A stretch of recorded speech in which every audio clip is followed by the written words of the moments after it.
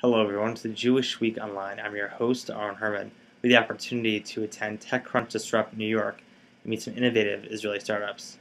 We met with Inpris, a unique startup that allows users to type without having to type words, and Magisto, which is a leader in creating stories through fun videos. Let's take a closer look. Israeli technology is truly unique, and you've developed something that is really transforming the way people with disabilities or people who just want something a little bit easier to type. Actually, not type, just do it through your own way. So talk a bit about your company. Okay, so there are 300 million visually impaired around the world, and they're struggling to adopt attachment technologies. When there do exist some solution for screen reading, there isn't any efficient way to type on touchscreen without looking at it. And what's a problem for them, it's also a problem for us. We always have to look at the touchscreen when you're typing.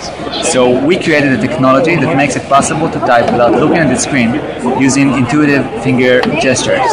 And let me show you how it works. I'm putting my hand on the screen, and the keyboard adjusts to the user hand. You see these circles? It's a hot zones. It comes whenever my fingers goes. Then I can just type by touching or moving the circles. For example, okay, I typed hello. How I did it with a gesture for H, gesture for E, and so on. So it's every character has its own unique gesture that you need to memorize, but it's pretty intuitive, so it's easy to remember. And after 20 to 30 minutes of practicing, you can actually type without looking at the screen. And if you're looking at the screen, it's an invisible keyboard. So how did you come up with this company? Well, I was sitting with a friend, and we were discussing about the keyboard. It was two and a half years ago. And we realized that the regular keyboard actually is not effective on touch devices. It doesn't make any sense. The QWERTY keyboard is 140 years old, and you constantly need to look at the screen when you're typing, and it's not comfortable, and it's tiring. So we were thinking about something else, and I went home and I was talking with my father, that he's also an inventor, and we started working on something new that we can change the way we think, totally outside the box, and look for something that will be special for touchscreens. Well, to the direction the technology goes.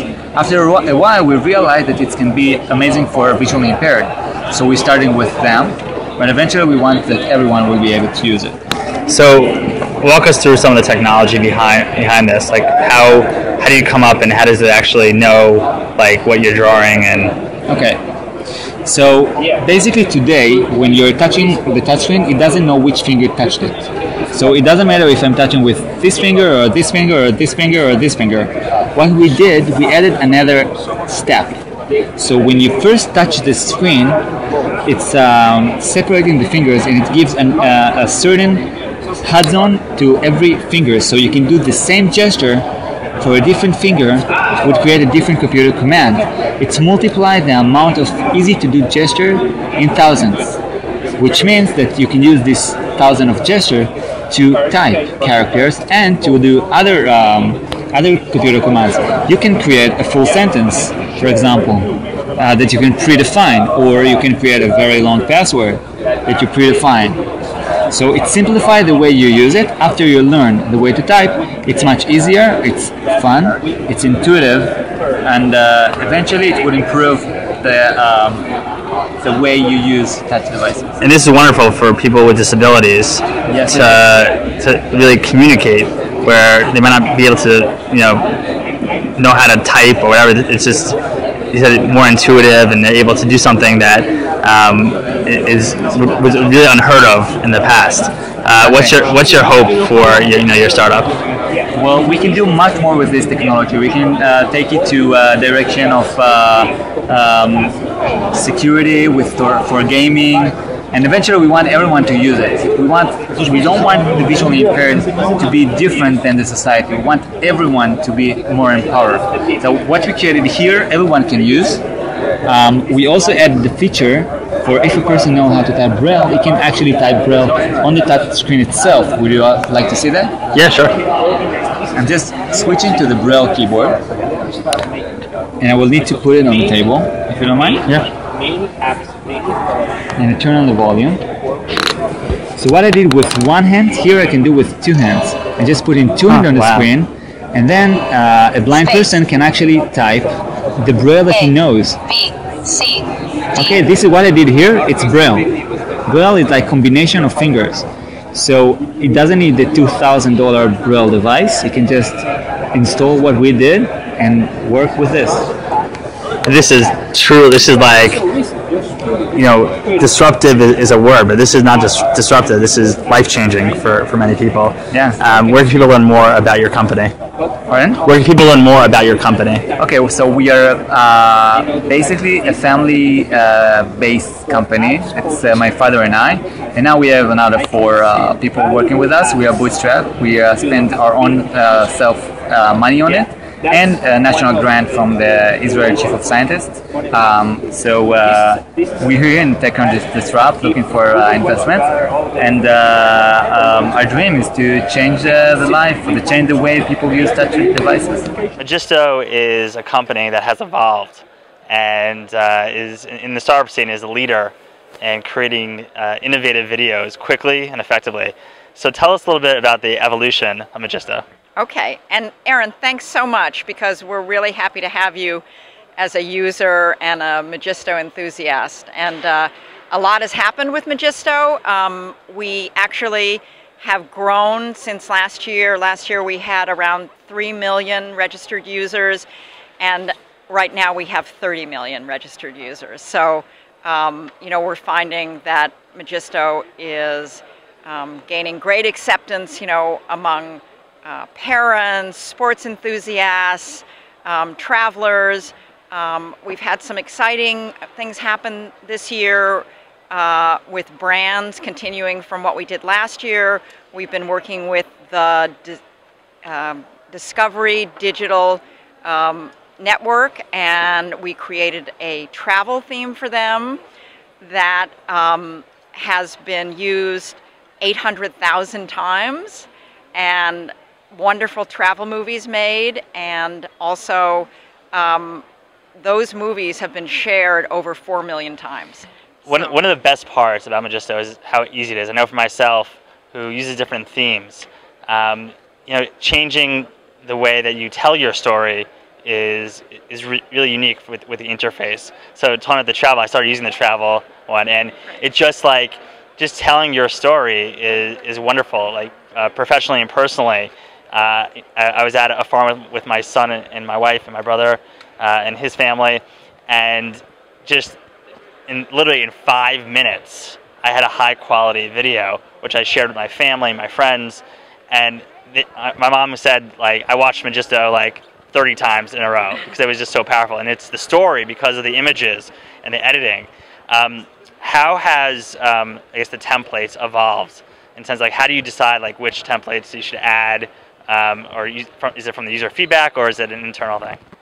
Well, I think that, you know, one of the things that Oren Boyman, who is the CEO and co-founder of Magisto, cares really deeply about is, you know, putting emotion into people's personal stories. And so it's so fascinating that he's using artificial intelligence and algorithms to actually help human beings be more human, connect with other human beings and people they care about, and tell their stories with emotion.